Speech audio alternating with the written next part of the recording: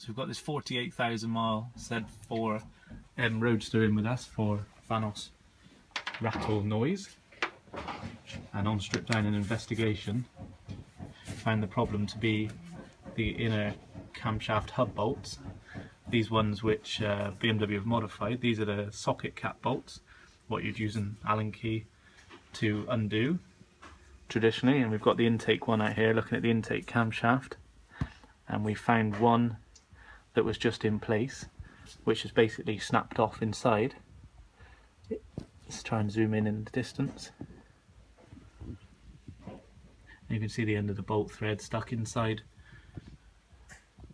and then the piece that we're looking at that snapped off, which we found snapped, is here. And you'd think that the other 5 would be holding sufficiently, but in this case they're not, which is causing the rattle because we've got this one which is loose, this one's loose, this one's undone, this bottom one's very loose, possibly even snapped, looking at the amount of rock and tip on that,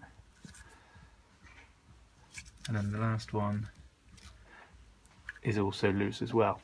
So amazingly that was holding on with not many of those 6 bolts, and lots of that was causing the rattle because that effectively is not clamped tight any longer. So here's that broken bolt that we've just taken out that 48,000 mile Z4M Roadster. You can see it's fractured almost directly halfway through the thread, and in the middle that bolt is one of the other ones that we took out that was very loose, and you can see where it's been loose for a while because that thread has been almost sort of flattened where it's been chattering around, and part of the gear wheel has been pressing into the thread, almost trying to cut that bolt effectively, which is probably why the first one failed. And then moving on to the end, this is the new BMW modified bolts.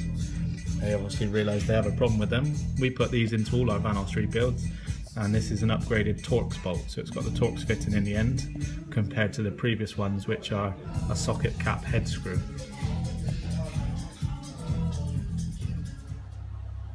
These are some of the parts that we use for the Vanos upgrade and rebuild, especially on this Z4M that we were just showing in the video. That's got some of these inner cam hub bolts that are broken and snapped and worn. So we use the Bison system parts to upgrade some of the O-rings and seals. This is an anti-rattle repair kit.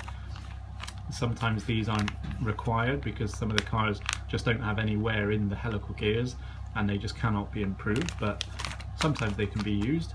The anti-rattle kit, that's the seal repair kit, which comes with various seals for the pistons and the cover cases on the other side, and the input pressure valve. And then we've got the sealing plate O-rings as well, the 4 for the big flat sealing plate which seals the solenoid block to the Vanos body. And then we've got the brand new solenoid block here, which comes with an electric coil pack, brand new, and it also comes with a pressure regulator, Vanos filter and some O-rings in there. Then we've got the upgraded bolts which hold the solenoid block to the Vanos body. In this picture we haven't got the Bison system drilled oil pump disc, but that's something that will be fitted in all of our repairs as well. So that's a re-drilled oil pump disc. It'll have 2 opposing holes around about here, which will be slightly smaller, so they give around about 0.1 of a millimetre clearance where the drive tabs go in, so there's not so much slack compared to these factory ones. Like I say, not pictured, but that is something that we put into our repairs. And we've got the Vanos steel gasket which seals the Vanos body to the cylinder head. We've got a chain tensioner because these sometimes wear just down here and get weakened and sometimes snap as well. So we've got a new BMW one of those in. That's the copper washer which goes through the bolt which holds the chain tensioner in. That's a hydraulic chain tensioner sealing ring.